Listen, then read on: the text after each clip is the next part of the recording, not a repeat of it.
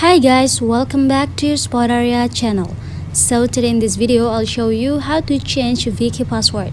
But as always, before you continue this video, I hope you like, comment and subscribe to support this channel, and don't forget to hit the notifications bell.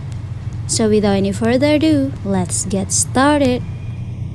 So first thing first, you have to go to the Safari to open the Viki web. Now you just have to tap on the search bar at the top and search viki.com. After, tap on Go button at the bottom right of your keyboard. Now you just have to tap on your account icon at the top right. After, tap on Subscription and Settings. And in this page you have to scroll it down, and when you see Change Password here, you just have to tap on it.